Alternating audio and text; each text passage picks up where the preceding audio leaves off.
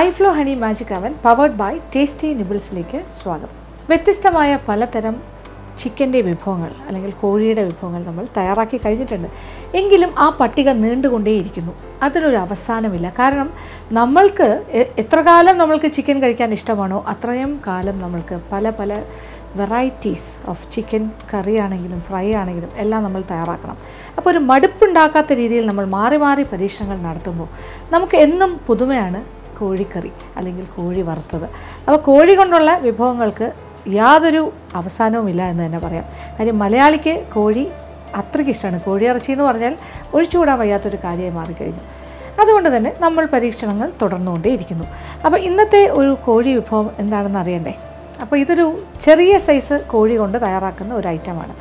ചെറിയ സൈസ് എന്ന് പറയുമ്പോൾ സാധാരണയായിട്ട് നമ്മളൊരു 1.5 കിലോ എങ്കിലും ഉള്ള കോഴിയാണ് നമ്മൾ കറിക്കോ അല്ലെങ്കിൽ ഒരു ഹോൾ ചിക്കൻ എന്ന് പറഞ്ഞാൽ ഞാൻ എപ്പോഴും അളവ് പറയുന്നത് ഒരു 1.25-1.800 ഒരു കോഴി മേടിച്ചിട്ട് അതിൻ്റെ എന്താ പറയുക തൊലിയെല്ലാം മാറ്റി എല്ലാം കഴിഞ്ഞ് ക്ലീൻ ചെയ്യുമ്പോൾ ഏകദേശം ഒരു 1.5 കിലോളം ഉണ്ടാകും. ഇപ്പം ഞാൻ ചെയ്യുന്ന കോഴിയുടെ ഒരു ഐറ്റം അത്രയൊന്നും വലിപ്പമുള്ള കോഴിയിലല്ല, കുറച്ചുകൂടി ചെറുത്. അപ്പോൾ ഏകദേശം ഒരു 1 kg അല്ലെങ്കിൽ ഒരു 1 കിലോ 1.25 കിലോയ്ക്ക് അകത്തുള്ള കോഴിയോ അല്ലെങ്കിൽ 1 കിലോയ്ക്ക് അകത്തുള്ള കോഴി തന്നെ എടുക്കുന്നതായിരിക്കും ഏറ്റവും നല്ല. ഒരു ക്ലീൻ ചെയ്ത് വരുമ്പോൾ ഒരു 700 ഗ്രാമൊക്കെ മതിയാവും. അപ്പോൾ സ്പ്രിംഗ് ചിക്കൻ എന്ന് പറഞ്ഞിട്ട് ഇപ്പോൾ ചെറിയ കോഴി ഉണ്ട്, കിട്ടുന്നുണ്ട്. അതാണ് ഇതിന് ഏറ്റവും ഐഡിയൽ അല്ലെങ്കിൽ ഏറ്റവും ഉത്തമം.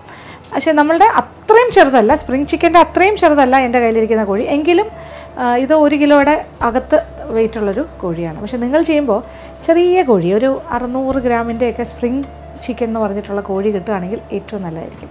നല്ല ക്യൂട്ടായിരിക്കും. ഇപ്പോൾ നമ്മൾ ഈ ചെയ്യുന്ന പോലെ തന്നെ ഈ മസാലയിൽ നിന്ന് വേണമെങ്കിൽ ഒരു 2 സ്പ്രിംഗ് ചിക്കൻ വേണമെങ്കിൽ ചിലപ്പോൾ ചെയ്യാൻ പറ്റും, ചെറുതാണെങ്കിൽ, തീരെ ചെറുതാണെങ്കിൽ. അല്ലെങ്കിൽ കാടക്കോഴിയിലും ഇതേപോലെ തന്നെ ചെയ്യാം. അതാകുമ്പോൾ കുറച്ച് കൂടുതൽ എണ്ണം, ഒരു 4 കാടക്കോഴി വെച്ചിട്ടും ഇതുപോലെയൊക്കെ ചെയ്യാം. എന്തായാലും നമ്മളിപ്പോൾ എന്താ ഇത് കുറേ കാര്യങ്ങൾ ഞാൻ പറഞ്ഞില്ലേ കോഴിയെക്കുറിച്ച്. അപ്പോൾ ഇത് ചെയ്യുന്ന ഈ കോഴിയുടെ ഒരു ഐറ്റം എന്ന് പറഞ്ഞാൽ ഇതിന് ഞാൻ കൊടുത്തിരിക്കുന്ന പേര് ഇത് മല്ലിക്കോഴിയാണ്. അപ്പോൾ മല്ലി ചിക്കൻ ഇതെങ്ങനെയാണ് ചെയ്യുന്നത് അല്ലേ? അപ്പോൾ മല്ലിക്കാണ് ഇവിടെ കൂടുതൽ പ്രാധാന്യം. എന്നാൽ വളരെ സ്വാദാണ്, നാടൻ രുചിയാണ്.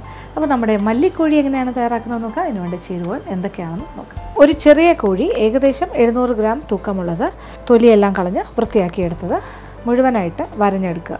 മസാലയ്ക്ക് വേണ്ട ചേരുവകൾ: മുഴുവൻ മല്ലി 2 ടേബിൾ സ്പൂൺ, പെരിഞ്ചീരകം 1.5 ടീസ്പൂൺ, നല്ല ജീരകം 1/4 ടീസ്പൂൺ, പച്ചമുളക് 8 എണ്ണം, ഇഞ്ചി 1 ചതുര കഷ്ണം, വെളുത്തുള്ളി 6 വലിയ അല്ലി. ഇനി മറ്റു ചേരുവകൾ: സവാള 2 എണ്ണം നീളത്തിലുള്ള കഷ്ണങ്ങളായി മുറിച്ചത്, ടൊമാറ്റോ 1 എണ്ണം നീളത്തിലുള്ള കഷ്ണങ്ങളായി മുറിച്ചത്, പട്ട 1 വലിയ കഷ്ണം, ഗ്രാമ്പൂ 4-5, ഏലക്ക 4-5, കുരുമുളക് 1 ടേബിൾ സ്പൂൺ, മഞ്ഞൾപ്പൊടി 1/2 ടീസ്പൂൺ, എണ്ണ 3 ടേബിൾ സ്പൂൺ, ഉപ്പ് ആവശ്യത്തിന്, മല്ലിയില അരിഞ്ഞത് 1/2 കപ്പ്, കറിവേപ്പില ആവശ്യത്തിന്. അപ്പോൾ നമ്മൾക്കിനി നമ്മുടെ മല്ലിക്കോഴി തയ്യാറാക്കാം. അപ്പോൾ അതിന് വേണ്ട ചേരുവകളെല്ലാം ഇവിടെ റെഡിയാണ്. ഇനി അത് എന്താ ചെയ്യേണ്ടത്? ആദ്യം നമ്മളൊരു മസാല റെഡിയാക്കണം. കോഴിയെ ഇവിടെ ക്ലീൻ ചെയ്ത് വെച്ചിട്ടുണ്ട്. ചെറുതായിട്ടൊന്ന് ഈ മീനൊക്കെ വരയുന്ന പോലെ ഒന്ന് വരഞ്ഞ് വയ്ക്കുക. അകമെല്ലാം ക്ലീൻ ചെയ്തെടുക്കുക. ഇനി മസാലയ്ക്ക് വേണ്ട കാര്യങ്ങൾ. ഇത് മല്ലിക്കോഴി ആയതുകൊണ്ട് തന്നെ മല്ലിക്ക് കൂടുതൽ പ്രാധാന്യം. അപ്പോൾ 2 ടേബിൾ സ്പൂൺ മുഴുവനേ ഉള്ള മല്ലി, ഇത് പൊടിയല്ല, ഇത് പച്ചമല്ലി, അതെടുക്കുന്നു. അതിനോടൊപ്പം പിന്നെ ഒരു പ്രധാന കാര്യം എന്ന് പറയുന്നത് നമ്മൾ പെരിഞ്ചീരകം ഏതാണ്ട് ഒരു 1.5 ടീസ്പൂൺ ഞാനിവിടെ അളന്ന് വെച്ചിട്ടുണ്ട്. 1.5 ടീസ്പൂൺ പെരിഞ്ചീരകം. പിന്നെന്താ, പിന്നെ ഒരു 1/4 ടീസ്പൂൺ നല്ല ജീരകവും ഞാൻ അളന്നതാണ്, 1/4 ടീസ്പൂൺ. ഇനി ലാസ്റ്റ് 1 ടേബിൾ സ്പൂൺ മുഴുവൻ കുരുമുളക്, അതും കൂടി ചേർക്കുക. അതും ഞാൻ അളന്ന് വെച്ചിട്ടുണ്ട്, 1 ടേബിൾ സ്പൂൺ മുഴുവൻ കുരുമുളക്. അപ്പോൾ ഇനി ഇതെല്ലാം കൂടി ചേർത്തിട്ട് ഇതെല്ലാം കൂടി ഒന്നിച്ചാക്കിയിട്ടാണ് നമ്മൾ ഡ്രൈ റോസ്റ്റ് ചെയ്യുന്നത്. അപ്പോൾ ചൂട് കട്ടിയുള്ള പാത്രം വെച്ച് അതൊന്ന് ചൂടായി. ഇനി നമ്മൾ എടുത്ത് വെച്ചിരിക്കുന്ന 4 കാര്യങ്ങൾ: മുഴുവൻ മല്ലി 2 ടേബിൾ സ്പൂൺ, പെരിഞ്ചീരകം 1.5 ടീസ്പൂൺ, 1 ടേബിൾ സ്പൂൺ കുരുമുളകും, 1/4 ടീസ്പൂൺ നല്ല ജീരകം. ഇനി ഇതൊന്ന് വറുക്കുക.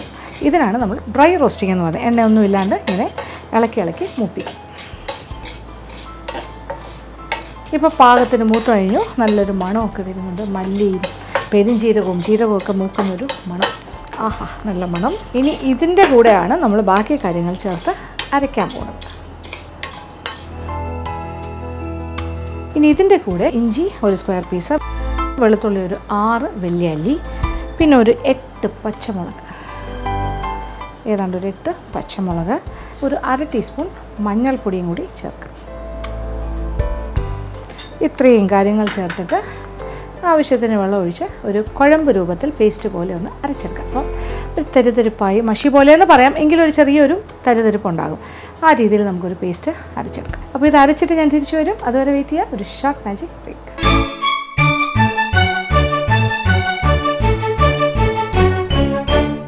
അപ്പം നമ്മളുടെ മസാല പേസ്റ്റ് ഇവിടെ റെഡി ആയി കഴിഞ്ഞു. നമ്മളുടെ മല്ലിക്കോഴിക്ക് വേണ്ട മസാല, അപ്പോൾ ഇതിലെല്ലാ കാര്യങ്ങളും ഉണ്ട്. മല്ലി കൂടുതൽ, മുഴുവൻ മല്ലി, പിന്നെ കുരുമുളക്, പിന്നെ അതിനോടൊപ്പം പെരുംജീരകം, സാദാ ജീരകം, നല്ല ജീരകം. അപ്പോൾ പെരുംജീരകം 1.5 ടീസ്പൂണാണ്, അല്ലാണ്ട് നമ്മൾ സാധാരണ ജീരകം 1/4 ടീസ്പൂൺ ചേർത്തു. ഇനി ഇച്ചിരി വെളിച്ചെണ്ണ ഒഴിച്ച് ചൂടാക്കാം. ഒരു 3 ടേബിൾ സ്പൂൺ വരെ ആകാം, 2 മുതൽ 3 ടേബിൾ സ്പൂൺ വരെ ആകാം. ഇച്ചിരി എണ്ണ കൂടിയാലും കുഴപ്പമില്ല. അപ്പോൾ എണ്ണ ചൂടായി തുടങ്ങുമ്പോൾ ആദ്യം എന്താണ്, പട്ട ഒരു കഷ്ണം പട്ട പൊട്ടിച്ചിടാം. അതിനോടൊപ്പം ബാക്കി കാര്യങ്ങളൊക്കെ നമ്മളുടെ ഇഷ്ടത്തിനാണ്, 3, 4, 5 ആയാലും കുഴപ്പമൊന്നുമില്ല. ഏലക്ക, പിന്നെ വേണ്ടത് അതുപോലെ 3, 4, 5 ഗ്രാമ്പു. ഇതെല്ലാം മുഴുവനെയാണ് ഇടുന്ന, പൊടിയായിട്ടല്ല, ഹോൾ സ്പൈസസ്. 5 എന്നുള്ളത് 6 ആയാലും കുഴപ്പമൊന്നുമില്ല കേട്ടോ. അപ്പോൾ ഇതൊന്ന് ചെറുതായി മൂത്ത് ഒരു നല്ലൊരു മസാലയുടെ മണം വരണം, ഒരു ചെറിയൊരു ഫ്ലേവർ, എന്താ പറയുക, സ്പൈസസിൻ്റെ മണം വന്ന് തുടങ്ങുമ്പോൾ അതിലേക്ക് നമ്മൾ കനം കുറച്ച് നീളത്തിലരിഞ്ഞ് സവാള, ഇത് 2 വലിയ സവാള, അല്ലെങ്കിൽ ചെറുതാണെങ്കിൽ ഒരു 4, 5 എടുക്കുക, മീഡിയം സൈസ് ആണെങ്കിൽ ഒരു 3 എണ്ണം കനം കുറച്ച് നീളത്തിൽ, ഒത്തിരി വലുതാണെങ്കിൽ ഹാഫ് സ്ലൈസസ് ആയിട്ട് മുറിക്കുക. ഇപ്പോൾ മസാല മൂത്തൊരു മണം വന്നു തുടങ്ങി, പട്ടയും ഗ്രാമ്പുവും ഏലക്കയില, ഇനി സവാള.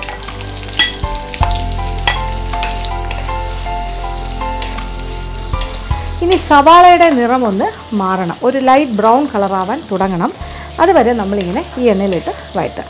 അത് കഴിഞ്ഞിട്ടാണ് വേറെ കുറച്ച് കാര്യങ്ങൾ, ഈ മസാലയൊക്കെ റെഡി ആയിരിക്കുവാണല്ലോ, അരപ്പ്, അത് നമുക്ക് അത് കഴിഞ്ഞിട്ട് ചേർക്കാം. എന്തായാലും സവാളയുടെ നിറവും കൂടി ഒന്ന് മാറട്ടെ. ഇടയ്ക്കിടയ്ക്ക് ഞാൻ ഇളക്കി കൊടുക്കാം. ഇപ്പോൾ നമ്മളുടെ സവാളയുടെ നിറം ഒരു ബ്രൗൺ ആയി തുടങ്ങുന്നു. അപ്പോൾ കളർ മാറി, ഒരു ബ്രൗൺ ആയി. ഇനി ഇതിലേക്ക് നമ്മൾ അരച്ച് വെച്ചിരിക്കുന്ന മസാല പേസ്റ്റ്, മുഴുവൻ മല്ലി, കുരുമുളക്, നല്ല ജീരകം 1/4 ടീസ്പൂൺ, പെരുംജീരകം 1.5 ടീസ്പൂൺ, 2 വലിയ ടേബിൾ സ്പൂൺ മല്ലി, 1 ടേബിൾ സ്പൂൺ കുരുമുളക്, പിന്നെ 1/2 ടീസ്പൂൺ മഞ്ഞൾപ്പൊടി, 1 കഷ്ണം ഇഞ്ചി, 6 അല്ലി വെളുത്തുള്ളി, 8 പച്ചമുളക്, ഇതെല്ലാം കൂടി ചേർത്ത് അരച്ചതാണ് മസാല പേസ്റ്റ്. അപ്പോൾ ഈ മസാലയുടെ ഒരു പച്ച ചുവ മാറണം, അതിന് വേണ്ടിയിട്ടാണ് നമ്മളിങ്ങനെ വഴറ്റുന്നത്. അപ്പോൾ മസാല ഇങ്ങനെ ഡ്രൈ ആയി അതായത് വെള്ളം വറ്റി വരുമ്പോൾ ഇച്ചിരി വെള്ളം വീണ്ടും ഒഴിച്ചു കൊടുത്ത് ഒന്നുകൂടി ഒന്ന് മൂപ്പിക്കണം. ഒരുപാട് വെള്ളം ഒന്നിച്ചൊഴിക്കരുത്, കുറേശ്ശെ ഒഴിച്ചിട്ട് ആ വെള്ളവും വറ്റി ഇതിങ്ങനെ മൂക്കണം.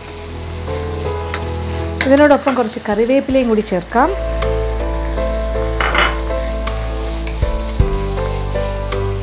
ഇപ്പോൾ അതിലെ വെള്ളം വറ്റി തുടങ്ങുന്നു.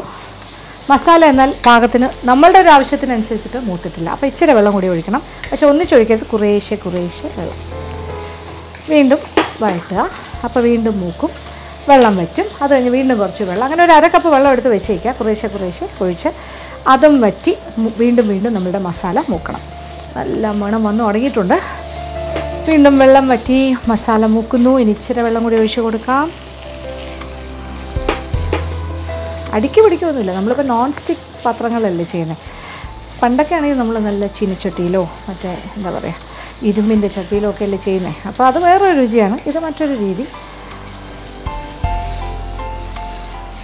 വീണ്ടും ഡ്രൈ ആയി വരുന്നു. വീണ്ടും ഇച്ചിരി വെള്ളം.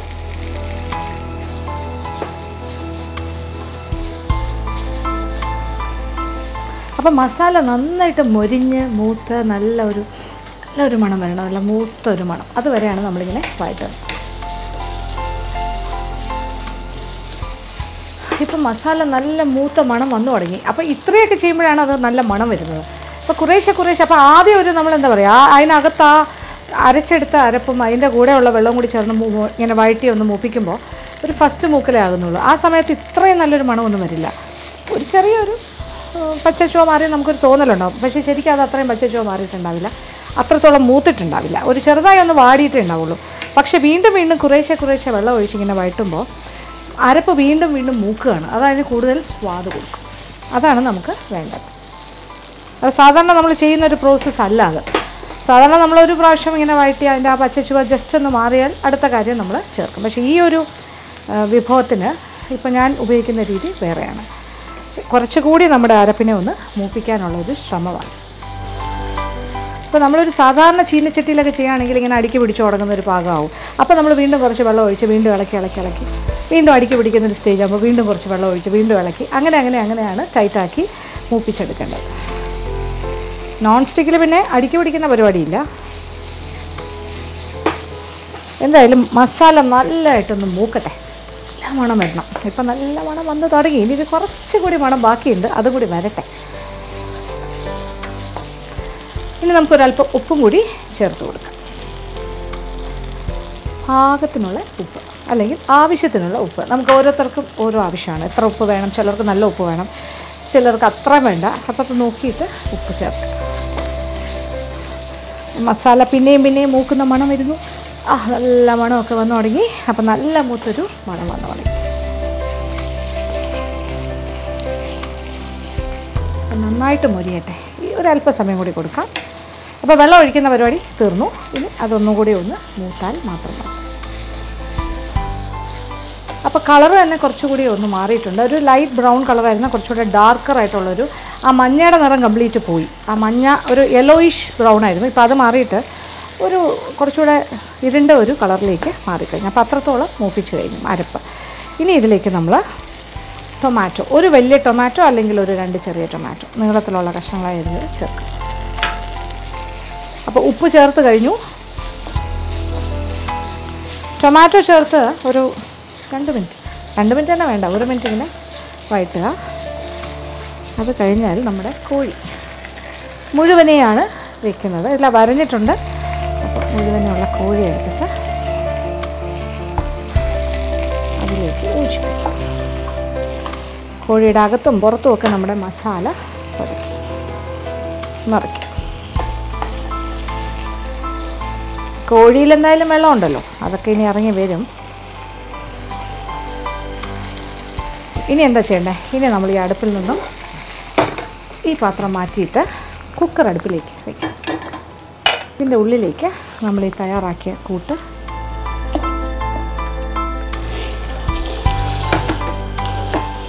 അപ്പം മസാലയോടുകൂടി നമ്മുടെ ഹോൾ ചിക്കൻ, മുഴുവൻ ചിക്കൻ അടുപ്പിലേക്ക് മാറ്റിക്കഴിഞ്ഞു. ഇനി ഒരല്പം വെള്ളം ഒഴിച്ചു കൊടുക്കാം. ഇപ്പോൾ ചിക്കനിൽ നിന്ന് എന്തായാലും വെള്ളം ഇറങ്ങും, എങ്കിലും ഒരു 1/2 കപ്പ് വെള്ളം കൂടി ചേർത്ത് കൊടുക്കാം. 1/4 കപ്പ് മുതൽ 1/2 കപ്പ് വരെ. ഇനി എന്താ ചെയ്യേണ്ടത്? ഇനി ഒന്നും ചെയ്യാനില്ല. പാത്രം ഒന്ന് അടയ്ക്കുക. കുക്കർ അടയ്ക്കുന്നു. 2 വിസിൽ. ഫസ്റ്റ് വിസിൽ നല്ല തീയിലാണെങ്കിൽ തീ അല്പം കുറച്ച് കഴിഞ്ഞിട്ട് രണ്ടാമത്തെ വിസിലും കൂടി കേൾപ്പിക്കണം. അതല്ലാന്നുണ്ടെങ്കിൽ ഒരു വിസിലാണെങ്കിൽ ആദ്യം തൊട്ടേ ചെറിയ ഫ്ലെയിമിലിട്ടിട്ട് ഒരു വിസിൽ. അപ്പോൾ നമ്മളെന്തായാലും ഇപ്പോൾ ഫുൾ ഫ്ലെയിമിലാണ്. ഫസ്റ്റ് വിസിൽ കേൾക്കട്ടെ. അത് കഴിഞ്ഞിട്ട് അല്പം തീ കുറച്ചിട്ട് സെക്കൻഡ് വിസിൽ വന്നു കഴിയുമ്പോൾ തീ ഓഫ് ചെയ്യും. നമ്മുടെ കോഴി റെഡിയാകും. അപ്പോൾ വെയിറ്റ് ചെയ്യുക. ഒരു ഷോർട്ട് മാജിക് ബ്രേക്ക്.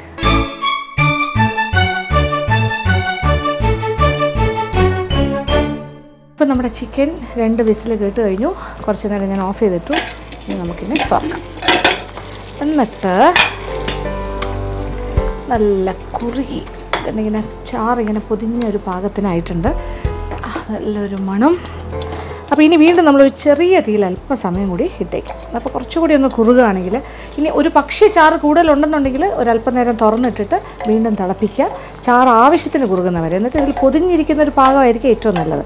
ഇത് ഏതാണ്ട് നല്ല തിക്കായിട്ടുള്ളൊരു പേസ്റ്റ് പോലെ അതിൻ്റെ അരപ്പായി കഴിഞ്ഞു.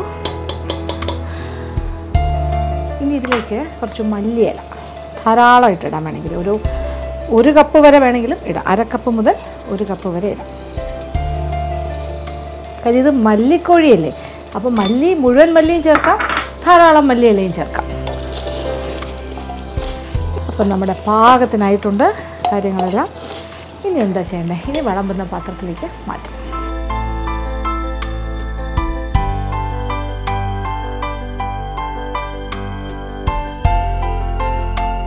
അങ്ങനെ നമ്മളുടെ മല്ലിക്കോഴി ഇവിടെ റെഡി ആയി കഴിഞ്ഞു. ഒരു ഹോൾ ചിക്കനാണ് ഇത്. ചെറിയ സ്പ്രിങ് ചിക്കനിൽ ചെയ്താൽ ഏറ്റവും നല്ലതായിരിക്കും. അതായത് ഒരു 600 ഗ്രാമിൻ്റെയൊക്കെ കോഴിയാണെങ്കിലാണ് ഏറ്റവും നല്ലത്.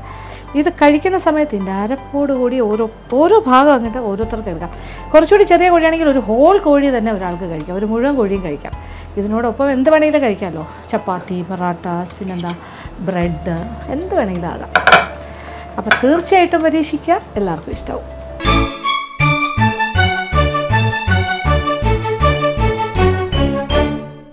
ഇനി അടുത്തതായി മാജിക് അവൻ്റെ second recipe of the week.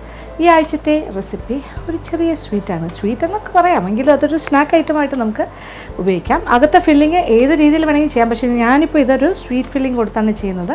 അപ്പോൾ ഇതിൻ്റെ പേര് ഫ്രൈഡ് ജാം റോൾസ് അല്ലെങ്കിൽ ഫ്രൈഡ് ജാം ബ്രെഡ് റോൾസ് എന്ന് പറയാം.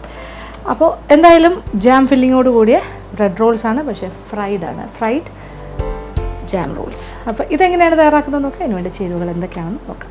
ബ്രെഡിൻ്റെ സ്ലൈസസ് 6 എണ്ണം, ജാം 2 ടേബിൾ സ്പൂൺ, മുട്ട 1 എണ്ണം, വെണ്ണ 2 ടേബിൾ സ്പൂൺ. അപ്പോൾ നമ്മളിനി ഫ്രൈഡ് ജാം റോൾസാണ് ചെയ്യാൻ പോകുന്നത്. അപ്പോൾ ഇതെങ്ങനെയാണ് ഈ ഫ്രൈഡ് ജാം റോൾസ് ചെയ്യുന്നത്? വളരെ എളുപ്പമാണ്. ഇത് കുഞ്ഞുങ്ങൾക്കൊരു 4 മണി പലഹാരമായിട്ടോ അല്ലെങ്കിൽ അവർക്ക് ഇഷ്ടമുള്ള ബർത്ത്ഡേ പാർട്ടിയുടെ ഐറ്റംസൊക്കെ ആക്കി മാറ്റാൻ പറ്റുന്ന ഒരു വിഭവമാണ്. നമ്മളുടെ സാധാരണ ബ്രെഡ് സ്ലൈസസ് എടുത്തിട്ട്, ഇതിപ്പോൾ ഞാനിപ്പോൾ ഒരു 5 സ്ലൈസ് എൻ്റെ കയ്യിലുണ്ട്, അതിൽ കൂടുതൽ വേണമെങ്കിലാകാം. അതിൻ്റെ 4 അരികും നമ്മൾ മുറിച്ച് മാറ്റുന്നു. എന്നിട്ട് ഓരോന്നോരോന്നായിട്ട് നമ്മൾ ചപ്പാത്തി കല്ലിൽ വെച്ചിട്ട് അതുപോലെ തന്നെ റോൾ ചെയ്യുക. നന്നായിട്ടൊന്ന് പരത്തും, ഫ്ലാറ്റ് ആക്കുകയാണ് നമ്മൾ. പിന്നെ ഫ്ലാറ്റ് പീസസ് ആക്കി മാറ്റും. ഈ രീതിയിൽ എല്ലാത്തിനെയും നമ്മൾ പരത്തുന്നു. ഓരോ പീസ് ബ്രെഡും ഇങ്ങനെ പരത്തും. അപ്പോൾ നമ്മളിങ്ങനെ തയ്യാറാക്കിയെടുത്ത ബ്രെഡിൻ്റെ പീസിലേക്ക് കുറച്ച് ഫില്ലിങ്, അതിപ്പോൾ ഏത് തരം ഫില്ലിങ്ങും ആകും. നമ്മളിപ്പോൾ ജാം റോൾസ് അല്ലേ ചെയ്യുന്നത്, അതുകൊണ്ട് ഞാനിപ്പോൾ ഒരു മിക്സ്ഡ് ഫ്രൂട്ട് ജാമാണ് ഉപയോഗിക്കുന്നത്. അതിങ്ങനെ ചെറുതായിട്ട് ഒന്ന് തേച്ച് കൊടുക്കുക. തേച്ച് ഇനി എന്താ ചെയ്യേണ്ടത്? ഇതിങ്ങനെ റോൾ ചെയ്യാം. അപ്പോൾ ഇതൊരു റോളായല്ലോ. ഇതിൻ്റെ അകത്ത് ജാമുണ്ട്, അതുകൊണ്ട് തന്നെ ഇങ്ങനെ ഒട്ടിയിരിക്കും, കുഴപ്പമില്ല. ഇത് നമ്മൾ ഇവിടെ വയ്ക്കുന്നു. ഇതുപോലെ എല്ലാം ഫില്ല് ചെയ്യാം. അപ്പോൾ ഇതേപോലെ ഇപ്പോൾ ജാം റോൾസ് അല്ല, വേറെ എന്തെങ്കിലും ഫ്ലേവർ വേണമെങ്കിൽ അങ്ങനെ ആക്കാം. ചോക്ലേറ്റ് വെച്ച് വേണമെങ്കിൽ റോൾ ചെയ്യാം, അപ്പോൾ ചോക്ലേറ്റ് റോൾസ് ആകും. അതല്ല എരിവുള്ള കാര്യങ്ങൾ വേണമെന്നുണ്ടെങ്കിൽ അത്തരം ഫില്ലിങ്, ഇപ്പോൾ ചീസ് വെച്ചിട്ടാകാം. ചീസ് ഗ്രേറ്റ് ചെയ്തിട്ട് അതിൻ്റെ കൂടെ എന്തെങ്കിലുമൊക്കെ മിക്സ് ചെയ്തിട്ട്, ഈവൻ വേവിച്ച ഇറച്ചി വരെ നമുക്ക് ചിക്കൻ മിൻസോ അങ്ങനെ എന്തെങ്കിലും ഫില്ലിംഗ് ഉണ്ടെങ്കിൽ അതും വേണമെങ്കിൽ ആകാം. വേവിച്ചിട്ടുള്ള ഏതൊരു ഫില്ലിങ്ങും ആകാം. അതിൻ്റെ കൂടെ ചീസൊക്കെ ചേർത്തിട്ട്, അതല്ലെങ്കിൽ സോസേജ് വെച്ച് നമുക്ക് ഫില്ലിംഗ് ഉണ്ടാക്കാം. എന്തായാലും കുഴപ്പമില്ല, ഏത് രീതിയിൽ വേണമെങ്കിലും ചെയ്യാം. റോൾ ചെയ്യാം.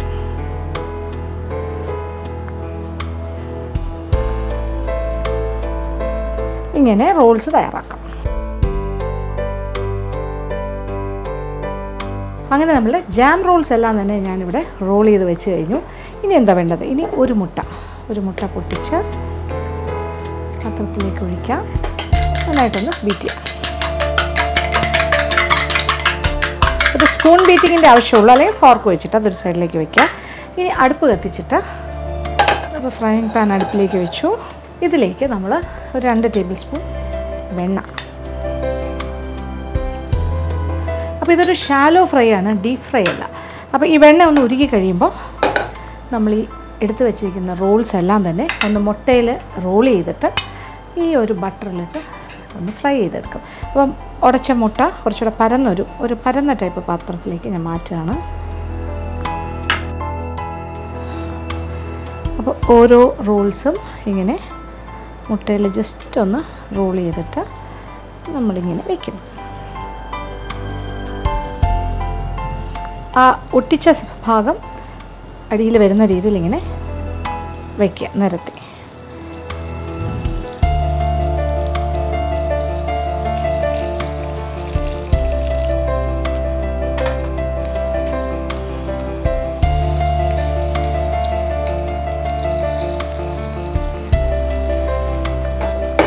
അപ്പോൾ ഒരു സൈഡ് പാകത്തിന് മൂത്ത് കഴിയുമ്പോൾ മറു സൈഡിലേക്ക് ഇങ്ങനെ റൊട്ടേറ്റ് ചെയ്ത് കൊടുക്കുക. അപ്പോൾ എല്ലാ ഭാഗവും ഒരുപോലെ ഒരു ഗോൾഡൻ ബ്രൗൺ ആകണം, അത്രേ ഉള്ളൂ. അപ്പോൾ ഇത് ആ ഒരു വെണ്ണയിൽ കിടന്ന് തന്നെ നന്നായിട്ട് ശരിയാവും.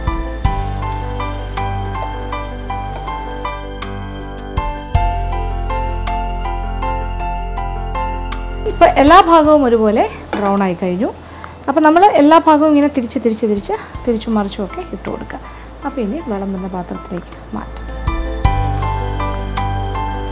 അങ്ങനെ നമ്മളുടെ ജാം റോൾസ് ഫ്രൈഡ് ഇവിടെ റെഡി ആയി കഴിഞ്ഞു.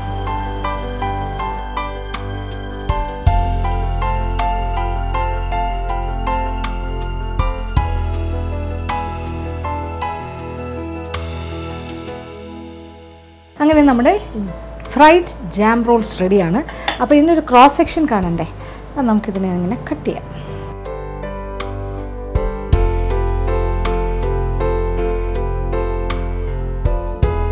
അപ്പോൾ ഈ രീതിയിൽ റോൾസ് പോലെ തന്നെ അകത്ത് ജാം കാണുന്ന രീതിയിൽ നമുക്ക് കിട്ടും.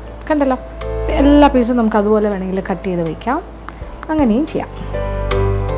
അപ്പോൾ കുട്ടികൾക്ക് കൊടുക്കുമ്പോൾ ഈ രീതിയിൽ ഇങ്ങനെ പ്രസൻറ്റ് ചെയ്യാൻ പറ്റും. അപ്പോൾ കാണാൻ കുറച്ചുകൂടി ഭംഗിയായിരിക്കും, അകത്തെ ജാമും കൂടി കാണുന്ന രീതിയിൽ.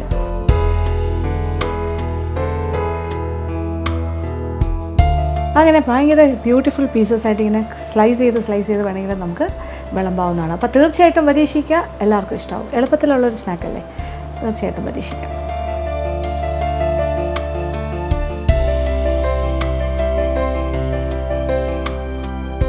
ഇന്നത്തെ എപ്പിസോഡിൽ കാണിച്ച 2 വിഭവങ്ങളും എല്ലാവർക്കും തന്നെ ഇഷ്ടപ്പെട്ടു കാണുമെന്ന് വിചാരിക്കുന്നു.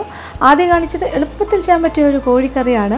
കോഴി റോസ്റ്റ് പോലെ എന്നൊക്കെ പറയാൻ വേണമെങ്കിൽ, കറിയൊന്നും പറയാൻ പറ്റില്ല, കാര്യം ഇങ്ങനെ അരപ്പിങ്ങനെ പൊതിഞ്ഞിരിക്കുന്ന ഒരു കാര്യമല്ലേ. അപ്പോൾ അത് നമ്മളുടെ മല്ലിക്കോഴി അപ്പോൾ ഉണ്ടാക്കാൻ പറ്റിയ ഐറ്റമാണ്. പൊറോട്ടയുടെയും ചപ്പാത്തിയുടെയും കൂടെ നല്ലൊരു കോമ്പിനേഷൻ ആയിരിക്കും. പിന്നെ രണ്ടാമത് കാണിച്ചത് എളുപ്പത്തിൽ ചെയ്യാൻ പറ്റിയ ഒരു സ്നാക്കാണ്. സ്വീറ്റായിട്ട് ചെയ്യാം, അതല്ലെങ്കിൽ എരിവായിട്ട് ചീസ് ഫില്ലിങ്ങോട് കൂടി ചെയ്യാം. നമുക്ക് ഇഷ്ടമുള്ള ഏത് ഫില്ലിങ്ങിലും ചെയ്യാം. കുട്ടികൾക്ക് വരെ ചെയ്യാൻ പറ്റുന്ന കാര്യമാണ്. എന്തായാലും വളരെ രസകരമായിട്ടിരിക്കും അത് ചെയ്ത് വരുമ്പോൾ. അത് നമ്മളുടെ ഫ്രൈഡ് ജാം റോൾസ്. എന്തായാലും 2 വിഭവങ്ങളും പരീക്ഷിക്കും. ഇന്നത്തെ എപ്പിസോഡ് ഇവിടെ അവസാനിക്കുകയാണ്. വീണ്ടും പുതിയ വിഭവങ്ങളുമായി മാജിക് കൗണ്ടിലൂടെ കാണാം.